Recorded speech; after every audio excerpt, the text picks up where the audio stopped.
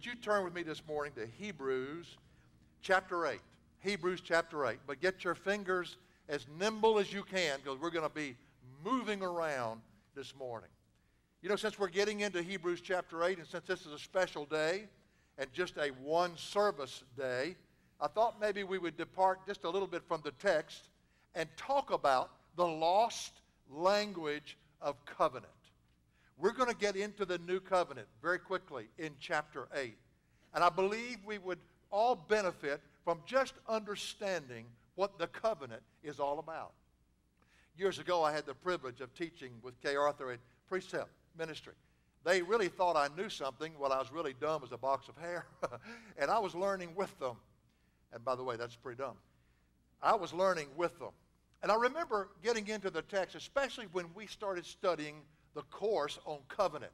How many of you here have taken the Precept course on covenant? Just raise your hand if you have. Aha.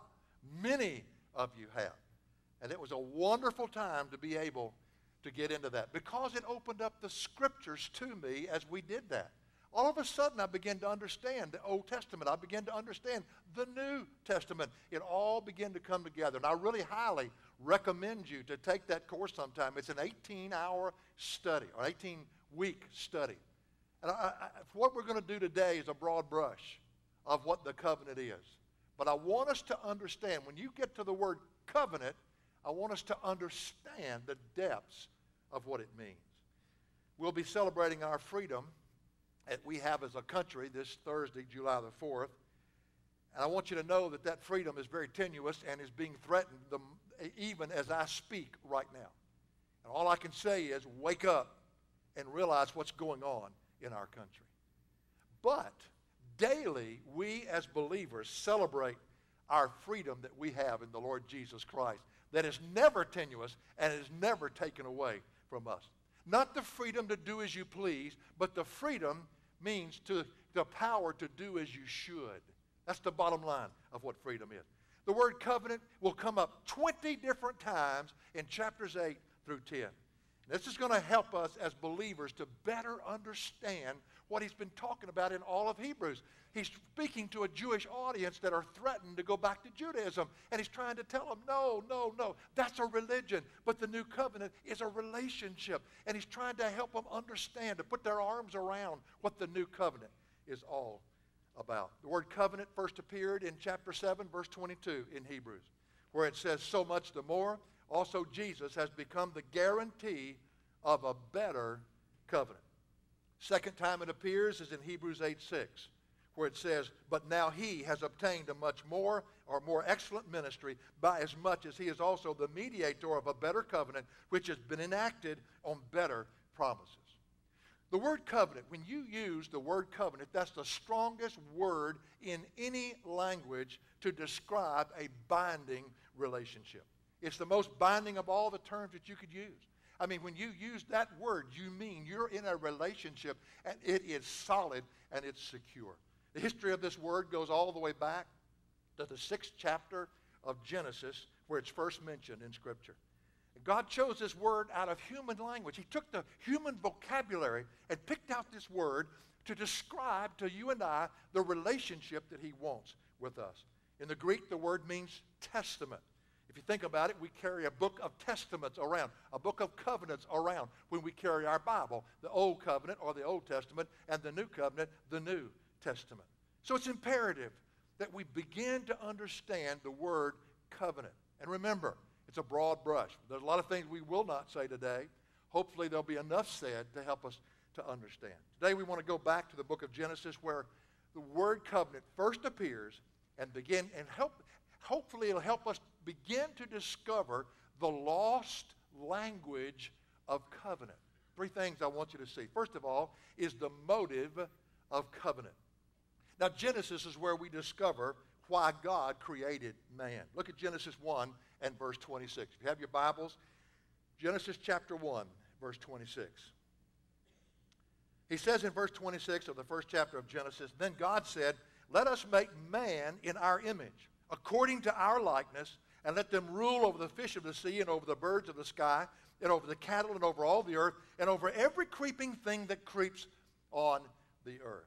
Now, there are three things in this verse that help us understand the purpose of why God created man. First of all, God says, let us make man in our image. Let us make man, in other words, an extension of our life. The term our, referring to God there, is the term Elohim.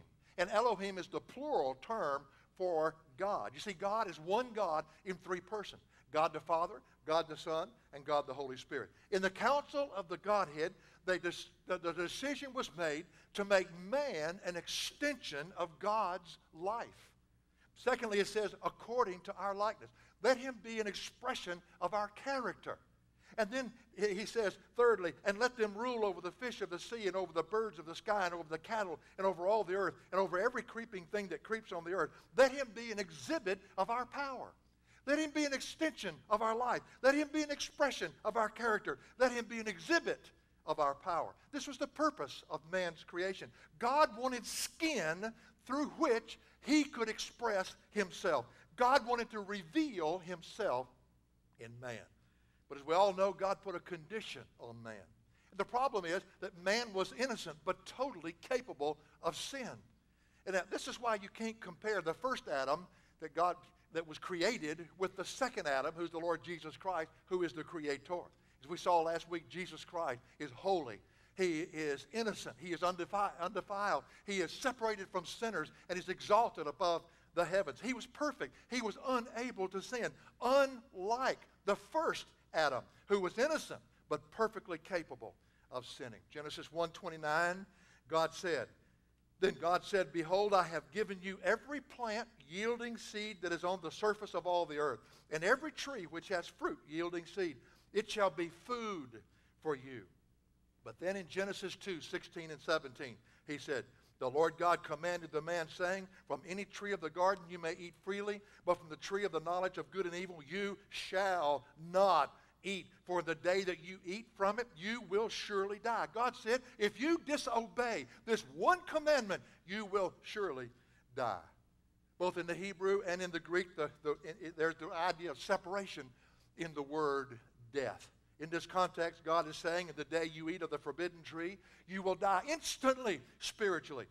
Because of this, you'll begin to die mentally. You will no longer be able to think like I think. But you'll also begin to die physically. Sin would cause spiritual and physical death. In the day that man sinned, in that day, he ceased to be an extension of God's life. He ceased to be an expression of God's character, and he ceased to be an exhibit of God's power. And Genesis 3 tells a sad story. Their innocence was about to be lost. And in Genesis chapter 3, verse 1, it says, now the serpent was more crafty than any beast of the field which the Lord God had made. And he said to the woman, indeed, has God said, you shall not eat from any tree of the garden? Has he really said that? Putting doubt. The woman said to the serpent, from the fruit of the trees of the garden we may eat, but from the fruit of the tree, which is in the middle of the garden, God has said, you shall not eat from it or touch it, or you will die. The serpent said to the woman, you surely will not die, for God knows that in the day you eat from it, your eyes will be open, and you'll be like God, knowing good and evil. When the woman saw that the tree was good for food, and that it was a delight to the eyes, and that the tree was desirable to make one wise, she took from its fruit and ate, and she gave also to her husband with her, and he ate. Then the eyes of both of them were opened, and they knew that they were naked, and they sewed fig leaves together and made themselves loin coverings. Listen, man sinned, and he no longer was the expression of God's character, the exhibit of God's power, the extension of God's life. And in verses 8 and following, God has a provision. God promises that a seed would one day come from woman and bruise or crush the head of the very Satan. The Satan was the serpent in the garden that had deceived her. But from man's sin on, until the seed could finally come into this world, it was downhill. The first murder occurs in Genesis 4:8, where Cain kills his brother Abel. Sin has ruined, again, sin has ruined the extension of God's life. Sin has ruined the expression of God's character. And sin has ruined the exhibit of God's power. Man no longer functions in the image of God. In fact, in Genesis chapter 5 and verse 3, it says, when Adam had lived 130 years, he became the father of a son in his own likeness, according to his image, and named him Seth. In chapter 6, God was about to flush all of creation down the tubes. But there was a man that found favor in God's eyes, and his name was Noah. In Genesis 6:6, but Noah found favor in the eyes of the Lord. Now, I want to make sure you understand, it wasn't because of anything about Noah that he found favor. It was the loving heart of God extended to remain faithful to the promise he had given back in Genesis chapter 3. And the word favor is the word that we get the word grace from. In the midst of the terrible circumstances of sin on this earth, as bad as it was, God showed his grace and his love to a man by the name of Noah. And it's in that same 6th chapter, in verse 18, that the word covenant first appears in Scripture.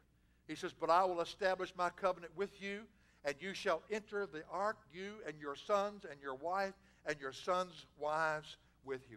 God chose to make a covenant because of his grace and because of his love for mankind. We've always got to realize this. God owes man nothing, but out of the loving heart that he had, he chose to make covenant. He chose to give a promise of a seed, and those covenants that kept it alive through those generations. God made a covenant with Noah because of his grace and because of his love. So the motive of covenant is always God's grace manifested by his love. That's what the motive of covenant is. When you read the word covenant, you've got to see the beauty of God's grace and of God's love within it. Man deserved nothing from God, but God in his loving grace keeps his promise alive. So what's the motive of covenant? We're going to read it in verse 6. We're going to see it 20 times in chapters 8 through 10. God wants a relationship with us. And the relationship now is given to us through the Lord Jesus Christ. That word covenant is going to hopefully mean so much to you in the days ahead. Secondly, the motive of covenant is grace manifested by God's love. But secondly, the mindset of covenant. The mindset of covenant. When two people entered into a covenant, they each realized that they were taking upon themselves a new identity. Covenant is when two people come into a oneness. I love that verse in Romans. You're united together with him. And that's that idea of oneness in a relationship. Each person that enters into a covenant loses their right to independent living. The covenant ritual is seen in many places in Scripture, but never in full detail. It's interesting how it pops up. It appears that it was a part of all society, but we don't see the full picture in any one passage of Scripture. Even today, you can go to any tribal area in the bush country of Africa or a third world country like that, and there's some means of entering into covenant with those people. But it's got to be through the chief. It's got to be who the head is. And once you somehow are entering into an agreement with him, it opens you up to the tribal areas. Missionaries have discovered this over and over again. In fact, when I was in South Africa all of those years, they told me about what was called, and this is what they told me, the toilet seat evangelist. That's the first thing that hit me. The what? And they told me how that happened. How a missionary was trying to get into a tribal area, but he couldn't get past the chief. The chief would not allow him to come into the tribe and share the gospel. And so one day, a tractor trailer full and loaded with toilet seats broke down near where that tribal area was. Not only did it break down, I mean, the engine was dead and gone, and there was no way of being able to do anything with that truckload. And so the missionary went to the truck driver, and he asked him, he said, can I purchase those toilet seats? And he said, well, sure, and gave him a great price just to get out of that which he was responsible for. Well, that missionary took those toilet seats to that chief of that tribe. And you can only begin to imagine what they would use there. And so he took it to the chief, and the chief thought that's the best thing ever that he's ever seen. And as a result of that, he liked it so much, he opened up the whole tribe for the missionary to be able to share the gospel. And not only that tribe, he went to other tribes, and he became noted as the toilet seat evangelist. I thought, God is so awesome the way he does it. But you had to get through the chief first before you get to the tribe. There had to be some kind of agreement. There had to be some kind of gift made. There had to be something that would somehow solidify a relationship so that you could do that. Even today, even to this day, you see that in tribal areas. God took the human custom of covenant and brought it into his vocabulary, because that's exactly what he wants to help us understand of how he wants to relate to us. As far as most can understand, there were two major parts of covenant, two major parts. First of all was the part that had to do with identity. Now, this was important. This is where we see the meaning of covenant really begin to come out. The ritual was something like this. First of all, in the identity part of the covenant, there would be an animal sacrifice. Covenant was always very costly. A death was required. Blood had to be shed. And we see that in Genesis chapter 15. Genesis chapter 15. It says in verse 1 of Genesis 15, after these things, the word of the Lord came to Abram in a vision, saying, do not fear, Abram. I'm a shield to you. Your reward shall be very great. Abram said, O Lord God, what will you give me, since I am childless, and the heir of my house is Eliezer of Damascus? And Abram said, since you have given no offspring to me, no one born in my house is my heir. Then behold, the word of the Lord came to him, saying, this man will not be your heir, but one will come forth from your own body. He shall be your heir. And he took him outside and said, look now toward the heavens and count the stars, if you're able to count them. And he said to him, so shall your descendants be. Then he believed in the Lord, and it was reckoned unto him as righteousness. That was justification by faith in the Old Testament. And it says in verse 7, then he said to him, I am the Lord who brought you out of Ur of the Chaldeans to give you this land to possess it. And he said, O Lord, how may I know that I will possess it? Now watch what God does. Verse 9. So he said to him, bring me a 3-year-old heifer, and a 3-year-old female goat, and a 3-year-old ram, and a turtle dove, and a young pigeon. And he brought all of these to him and cut them in two and laid each half opposite the other. God was about to cut covenant with Abraham. He's going to make a promise to him, and it's going to be secure promise. In fact, the everlasting covenants would be a part of which we're a part today. The seed would be promised to Abraham, which was not Isaac. It would ultimately be the Lord Jesus that would become coming into this world. So the animal was sacrificed, cut in half. As we just read, the halves were laid opposite each other. A path was formed. Now, this created a gory, bloody path in which two cutting covenant would walk. Once the two halves of the animals were laid opposite each other, they would enter in that bloody path with the halves of the animals laid on each side. And this is so significant because this path became known as the way of death. Death to an old way of living. And each partner was entering into a brand newness of life. They were no longer allowed to live independently of one another. Oh no, when you get to this point and you entered into covenant, you were not allowed to live independently of the other again. You know, if we look at it, weddings are a picture of a covenant relationship, not a contract. A contract can be broken. A covenant can't. And when a person needs to understand this, and if you've been a part of any marriage ceremony that I've done, you will know already what I'm talking about. I always bring the covenant into it. The old boy that's getting married, bless his sweet heart, he does not have a clue what he's doing. All he wants is the thing to get over with and let's get on with the honeymoon. He doesn't have an understanding of what he's entering into. And what he's saying, until death alone shall part us, and all in health, and in sickness and in health, and poverty as in wealth, and those words just fly right by him. But his wife will remind him of what he said for the rest of his life. He's about to lose his right to independent living, and he's entering into a covenant oneness. He's entering into a covenant relationship. You see, in our relationship with God, we lose our right to independent living.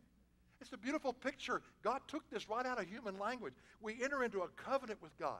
We walk in the way of death, death to self, in all of its desires. What Paul said in Romans 6, we have died to the sin. He's talking about the lawless attitude we lived in before we came to know Christ. We can't live lawlessly anymore. We've stepped into a brand new relationship, and we've lost our right to independent living. 2 Corinthians 5:17 says, therefore, if anyone is in Christ, he's a brand new creature. That word new means totally never seen before. The old things have passed away. Behold, new things have come. Once the two walked in that way of death, that path of death, they would exchange robes. And this was significant because one would take upon himself the identity of the other. In 1 Samuel 18, we see that with David and Jonathan. It says, now it came about when he had finished speaking to Saul that the soul of Jonathan was knit to the soul of David, and Jonathan loved him as himself. That's the motive of covenant, remember. Then Jonathan made a covenant, verse 3, with David because he loved him as himself. And verse 4, Jonathan stripped himself of the robe that was on him and gave it to David. It's an exchange of robes. They're entering into a oneness with each other, two becoming one. And what that signifies is all that one possesses, now the other possesses. The downside is that all that one owes, the other one now owes, but they're in a oneness together. And you put this in the terms of the new covenant. You put this in the terms of our salvation. All that he is becomes ours. And when we enter into the covenant with him. Just think about this. As we enter into covenant with God through the Lord Jesus Christ, he was the sacrifice through which we had to enter. It was his blood that was shed. We exchanged robes. Oh, I love this. Christ wore our robe of humanity to the cross so that we might wear his robe of righteousness. And 2 Corinthians 5:21 says, he made him who knew no sin to be sin on our behalf so that we might become the righteousness of God. How? In him. In him. Peter tells us in chapter 1 of 2 Peter in verse 3, seeing that his divine power has granted to us everything pertaining to life and godliness through the true knowledge of him who called us by his own glory and excellence. And we entered into who he is. That's why it's an exchange life. All that we're not for all that he is. Covenant. We walked in the way of death. We bowed before him and walked in, giving up our right to independent living. Once the robes were exchanged, then they would exchange belts. And it was on the belt that they wore their weapons. This is a picture of protection, of security. The weapons were worn on the belt. It was the belt that Jonathan gave to David. It says in verse 4 again, Jonathan stripped himself of the robe that was on him and gave it to David with his armor, including his sword and his bow and his belt. And you know what he was saying? I'm going to protect you, David. I'm going to protect you. And the same with David back to Jonathan. David, on the other hand, would protect Jonathan. And so that this was a picture, we're going to be faithful to one another. We're going to protect one another. You know the story. You know the story of David and Jonathan. Once these two men had entered into covenant, they were bound by the covenant to protect each other. In the 19th chapter of 1 Samuel tells how Jonathan protected David from Jonathan's own father, Saul. Why? Because they were in covenant. And covenant meant something. We've lost the language of covenant. We protect him. He protects us. We protect one another because not only are we in covenant with him, we're in covenant with each other. And we don't get it anymore. We protect each other. I loved it when my son was working with me on staff at Hoffmantown. He would call me and say, Daddy, I said, hey, Stephen, how you doing? He said, I just want you to know I've got your back. I've got your back. Nothing could have meant any more to me than that. It's exactly what it means. I've got your back. And the Lord Jesus has our back, by the way. When Satan accuses us in heaven, he said, throw him out. I solved that case at the cross. Christ becomes our protection. We're now his property. In the New Testament, Saul, who later became Paul, Saul of Tarsus, later became Paul the Apostle, was on his way to Damascus to arrest and persecute Christians. And Christ met him on that road. I love what he says to him. When Paul saw him, Christ said in Acts 9:3, as he was traveling, it happened that as he was approaching Damascus, suddenly a light from heaven flashed around him. And he fell to the ground and heard a voice saying to him, Saul, Saul, why are you persecuting me? And I imagine Saul said, I'm not persecuting you. I'm persecuting them. Listen, here's the point. You mess with them, and you mess with me. Because we're in covenant together. And that's what covenant is. You watch each other's back. Once the belts were exchanged, they were exchanged names. Two became one. We see this in the New Testament when the disciples were called Christians, first at Antioch. Acts 11:26, and when he had found him, he brought him to Antioch. And for an entire year they met with the church and taught considerable numbers. And the disciples were first called Christians at Antioch. We exchanged names. We Christians. We carry his name with us. I know when Dinah and I got married, I really messed her up. She was Dinah Barker. And so now she's Dinah Barker Barber. Changed name. It's funny. When she was growing up, they called her Barber. When I was growing up, they called me Barker. I thought, that's kind of an interesting twist on life. Christians. Let me tell you this. In Genesis 15, it was not Abraham. It was not Abraham. It was Abram. His name wasn't changed until later. In verse 1 of Genesis 15, after these things, a word of the Lord came to Abram in a vision, saying, do not fear, Abram. I'm a shield to you. Your reward shall be very great. And it was in chapter 17 that Abram became Abram. We say Abraham, and we'll probably use that even today. But it was Abraham. It was the Yahweh sound of God. Abram took on himself God's name because he was now in covenant with God. And it says in Genesis 17:5, he says, no longer shall your name be Abram, but your name shall be Abraham, for I will make you the father of a multitude of nations. And then God said in verse 15, said to Abraham, as for Sarai, your wife, you shall not call her name Sarai, but you shall call her Sarah, shall be her name. Because you're in covenant with me, and you have believed me, and it's been accounted unto you as righteousness. And I have promised to you the seed that would come one day that would redeem the world. Covenant is when two have entered into oneness. That's what covenant is. They enter into a new identity. They're bound into an agreement that cannot be broken. So the motive of covenant is grace manifested by God's love. The mindset of covenant is oneness, when two become one. I love it, what it says in Ephesians 4. It doesn't say to produce the unity in the church. It said preserve it. Because in Christ we're already one. Did you know that? Did you know that? And if somebody gets out of sorts, somebody's not out of sorts with you. They're out of sorts with God. Because we are to preserve it in the bonds of peace. Well, the third thing, the message of covenant. It's a lasting relationship is the bigger message. The sobering part of covenant is what happened next. Now remember that way of death. Remember where they are. Once the robes were exchanged, the belts were exchanged, the names were exchanged, then they would cut the wrist of the two entering into covenant. I've been trying for years to get a couple to actually do a covenant wedding, but I can't get any of them to agree because the cutting of the wrist gets a little messy. They would cut the wrists of each. Can't you just see the picture? Would this be sobering or not? You're standing there in the path of death. Lying on either side of you is what it cost for you to enter into that covenant. There had to be a death. There had to be a death. And standing there wearing each other's robe, wearing each other's belt, they would cut their wrist. Why would they do that?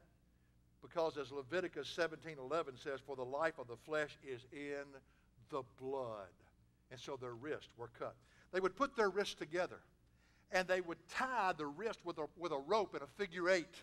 Now, if you do a 9, it's over when you drop the back stem of it down. But when you do an 8, it just keeps on going. It's a picture of the everlastingness of that covenant. 8 represented infinity. This covenant would last as long as both of them could live. In this position, obviously facing one another, the vows were taken. Oh, I think every one of us would understand a little bit more about the relationship we're in if we could just visually understand it. The covenant vows were taken in that sobering place, in that way of death, understanding you're entering into a oneness, understanding you're leaving your right for independent living. All of us bowed and vowed before God when we entered into covenant with him through the Father, through the Lord Jesus. In Romans 10:9, it says that if you confess with your mouth Jesus is Lord and believe in your heart that God raised him from the dead, you will be saved. We bowed and we vowed before him. We confessed him as our Lord. Once the vows were said, they would put a powder into the cut. so that when it healed, it formed a scar. Oh, man, what a picture. Mephibosheth was sitting there at the table of David, and David, I'm sure, Mephibosheth, you can't tell a cripple when he's sitting at the table. Mephibosheth had been crippled when David took over the kingdom, and Jonathan, that was a son of Jonathan, Mephibosheth was, and Jonathan was killed, and Mephibosheth was in the nursery, and the nurse took him to run out, and she fell on him and crippled him. And he was put in a place called Lodebar, and Lodebar means a place with a desert place, a place without pasture. Can't you understand how he grew up constantly hating David, who had done this to him. And then one day there was a knock on his door, because David had said, is there anybody of the sons or family of Jonathan that I can show kindness to? And his old servant said, yes, he has a son by the name of Mephibosheth. He said, go get him and bring him to me. And that old soldier walked up and knocked on that door, and Mephibosheth hobbled to the door, crippled as he was, and he took him to the palace. And the scripture says he fell down as a dead dog when he got in the presence of David, as he couldn't understand what was happening. And David said, because of your daddy, he says, we're going to sit at my table. You're going to sit at my table. And so he was sitting there at the table. Ziba walks by, the servant and slave, and said, hey, you don't deserve to be sitting here. And it was like he understood that. But all of a sudden, David reached out and said, pass the biscuits. And as he reached to take the biscuits, there was a scar on his wrist. And suddenly it began to dawn on Mephibosheth how he could have any privilege to sit at the king's table, because his daddy had cut covenant with the king. Now you've got to look at the King David as being a picture of God the Father, and look at the Lord Jesus as being a picture of Jonathan, the only one of the house of Saul that could walk in perfect harmony with the Father. And it was through the Son that now he could sit at the table. And every privilege we have in our Christian life is not because of us. It's because of what Jesus has done for us. And if you're in covenant with him, you can sit at his table. You can walk in his presence. You can fellowship with him in the Word of God. That mark was something else. It's kind of like, you want to fight me, buddy? You ever hear that when you was growing up? You want to fight me, buddy? He's me, buddy. I'd always pick the biggest guys I could find. There were 5 of us that grew up in the same neighborhood. I was the shortest and the smallest of the 5. And I'll just leave it to your imagination, the size of these guys that I grew up with. And I loved being with them. You want to fight me, buddy? He's me, buddy. Kyle Ward, 6'9", weighed about 260 in high school.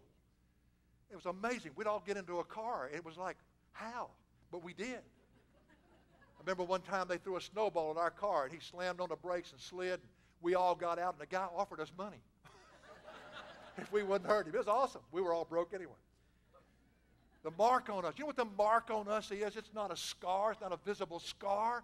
It's the Holy Spirit of God living within us. You see, when the Spirit of God comes within you, he marks you, and now you are one of God's children, and you're in fellowship with the King. You're in fellowship with him, and you've lost your right to independent living, and now you learn to trust him in everything of life, and you walk in that oneness that only he can bring to you. Once this part of the ceremony was over, they would give a gift, a covenant gift. It's amazing what they would do. Sometimes it would be a flock of sheep. Wouldn't that be great to have a covenant wedding today? Wouldn't you love to have a flock of sheep?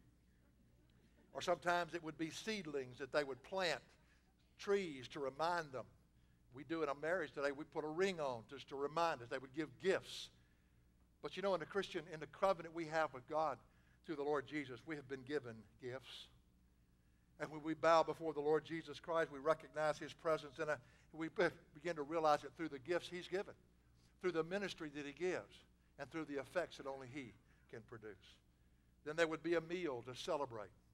We see this at weddings where the groom feeds the cake to the wife. Same thing. It came right out of this old ancient ritual. But what a picture. What a reminder. We have a meal periodically called the Lord's Supper. And what do we do in that Lord's Supper? We remember the covenant that we have entered into with the God the Father through his Son, Jesus Christ. So after instructing the believers at Corinth about the Lord's Supper, Paul said in 1 Corinthians 11:26, for as often as you eat this bread, drink this cup, you proclaim the Lord's death, who was our sacrifice, that we entered in through until he comes. Now once this had been done, after all of this had taken place, there would be a pronouncement, just like at a wedding. But they would pronounce one another friend, friend. You're in covenant now. And not only do you love somebody, but you like them. You're friends. God's our friend. I am a friend of God. I am a friend of God. And I had a person come to me one time in another place, in another city, in another church, and he said, that song is heresy. What right do we have for calling ourselves a friend of God? And I said, are you kidding me, brother? When we entered into covenant with God, that's one of the covenant words. We became a friend to God. We're not enemies to him anymore. Jesus said in John 15:14, he says, you are my friends if you do what I command you.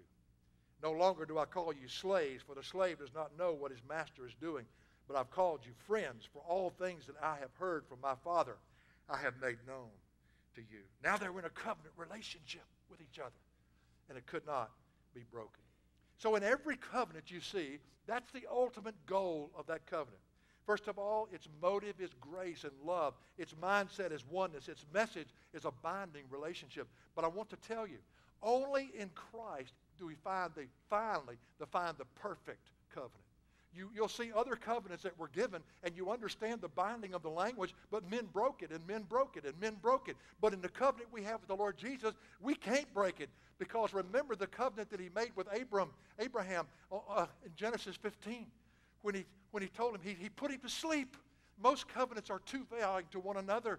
But in the covenant of grace, which we're a part of today, he put Abraham to sleep. The whole covenant is based on what God has done, not on what we do. And so, as we see in Hebrews, he becomes our anchor. It's not about us doing for him. It's about him doing through us as we yield to him. It's not about us holding on to him. It's about us understanding he's holding on to us. That's the new covenant relationship. It's the perfect covenant. There's no other perfect covenant except the one that comes through the Lord Jesus Christ. That's the relationship we can have in him. So he says in Hebrews 8:6, but now he has obtained a more excellent ministry, by as much as he is also the mediator of a better covenant, which has been enacted on better promises. Now, could have been in context. If you were a Jew in that day, you want to go back to Judaism? Is that what you want? It's like today. You want religion? Is that what you want? You want a set of rules that you can check every day to see whether or not you're spiritual? Do you want to try to measure yourself according to what God required? Is that what you want?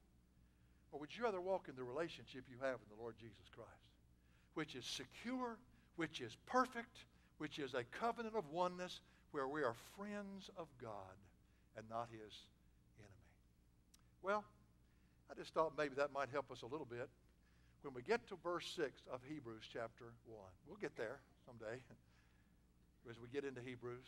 Understand what a covenant is. Man, you hear the word covenant, it ought to perk your ears up. Whoa. That's the most serious relationship you can have. That's binding to where nothing can break it. Nothing can break it. On earth, the covenants we have, death parts us. But not in this covenant. No, sir. Because he now is eternal life. And he living in us is eternal life. That's what it's all about.